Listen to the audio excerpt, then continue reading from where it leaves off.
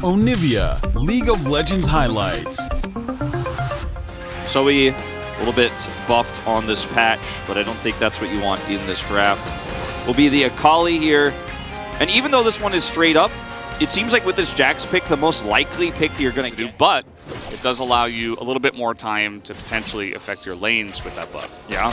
Youngjae comes over here, way up in the lane, Envy. Oh, Kyle in a little bit of trouble. He is going to blow the flash. The flash comes in from Youngjae, though, as he's not quite able to get the kill. And here comes the counter gank now from the side of Willer, who does have double buff. He just picked up that red as now heal. Going to be used on the side of Kwangdong. And Youngjae doesn't have flash anymore, so first blood goes to the Caitlyn. And Envy's feeling pretty nice about this. And I think that definitely comes down to himself and also the coaching staff supporting him through his hard times. So it's nice to see him in a position like this on the Caitlyn, just running straight into Jin Ash, looking for the plays. As Taeyun, they're trying to force his blast, but the root still comes down. And that is going to be another kill for the Caitlyn. And the Envy looking for a little bit more. He can't come over here and stop these ganks from happening. He can't shout to the lane. And Kwangdong Freecs, not respecting the fact that Drake is up. You want to make a play like this so you can actually start stacking these Drakes early in the Caitlyn lane. So huge opportunity here to grab another summoner, take a kill. Barrier is just a nice bonus, but this should be free Drake going over to Liiv SANDBOX. And because it is the Chemtech to start things off, chances are the Soul's more vision control. Youngjae taking a very nice pathing here all the way around, has 6 and flashback available. Yeah, a little bit of an opportunity here. There is the arrow, and the flash in front! Kyle says no! And Envy still dies, but it was really cool! Oh, man. Double kill. Kyle, you know, he has this Taeyun. bar, so it is a very awkward herald to take for both of these teams right now. Yeah, I mean, speaking of which, Youngjae's here again. There's 0 vision for the side of Liiv SANDBOX. For all they know, Sejuani could be in that brush, and guess what? She is. Now, Willer is coming down here, but it might not matter, as again, Kyle's gonna get in front, but this time he has to die for it, as they're trying to get on top of Envy, but here is Willer looking for the follow-up, as Envy will be dodging those, as Willer does get in front, but the damage not quite enough, and he will get frozen and killed at the end of the trade. And some heroic going to actually amount to it. They do save Envy. Oh, little trade here, big wave, but Dudu's just going forward, says he can't really get out. There's the stun, and there's Dudu getting a solo kill. And Birdall, you can see it on his who opted to close the gap there. Yeah, and there was a lot. It felt very forced, right? Like when you watch that trade again, like even the wallop misses, he is going for it when he's down a lot of health, so they're just going to back away. They say, well, maybe next time, that's totally fine. As an arrow straight into the Gnar, as under the turret, Dudu is looking for the kill. He's not going to get it, and down he will go. Baited in by the Ash arrow. Found some is burning. So are they just going to give this one away? I mean, the timing on the Mega Gnar was somewhat forced almost. There was a lot of damage coming out from the side of Kwangdong, but you mentioned the poke. I mean, Envy aren't anymore, so they're just going to teleport closer up to the top side, but that is way behind the play as Dudu had a free lane in the bottom side.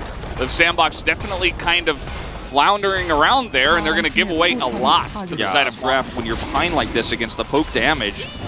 And I think it's the right call to actually not force heavily, but if you're not going to force, maybe realize earlier and try to get across map, because you lose your entire bottom turret here too. He's trying to blow somebody up.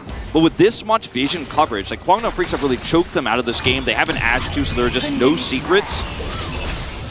Okay. Nice sidestep from Envy. Didn't have to use or do anything really.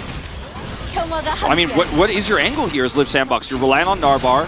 Oh, no. Yeah, here comes the poke. And Envy not going to do the same for Kyle that Kyle did for him. And Envy also going to get poked out. And, you know, oftentimes when we have a lot of team fighting and sometimes the Jhin doesn't do as much damage as other hyper carries, everybody is, you know, moaning and groaning. But whole point here. And we're looking at a 4,000 gold lead now. Birdall has been very invisible this game because he hasn't been able to set up, eliminates the Wukong flank. And it's just kind of a checkmate game. As here we go.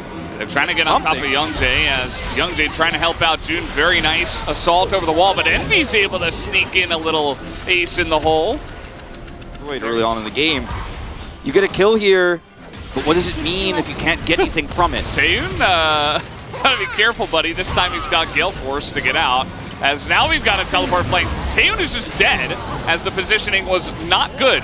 there in the mid lane. Big arrow into the Flame Horizon of Vision score here that June is picking up.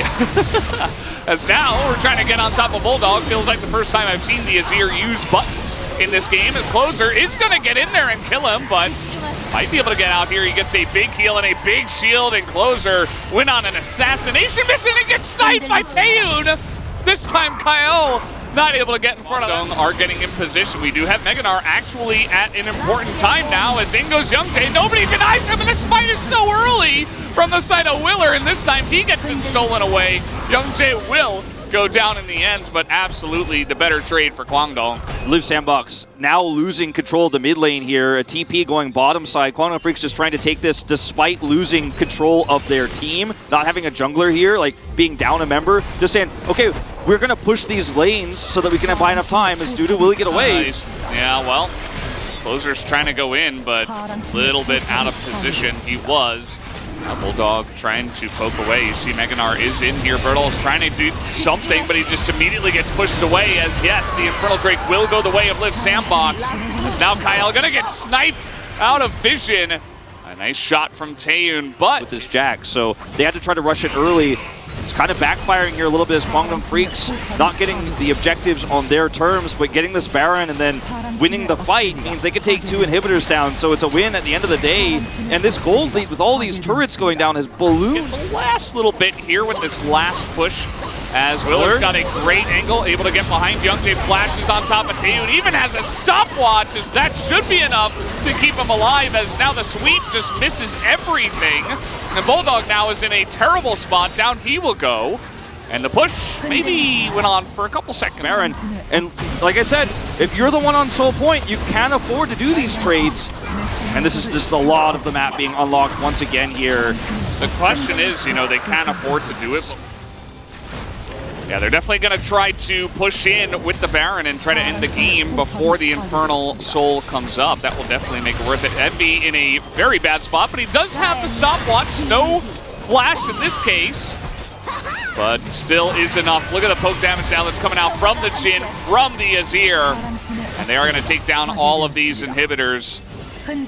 This composition from Kwangdong Freecs just had such a clear identity, and it was utilized so well. All right, here comes Closer. He's trying to do it all by himself as he takes an incredible amount of damage. And in goes Bulldog, just going to take him out. This should be the end of the game as Dudu is just terrorizing people in the backside as well. As he's got that turret on him, but he does not care. Down will go the Nexus. Kwangdong able to push in and end at 37 minutes. CV Max, man, he makes a draft. He says we get...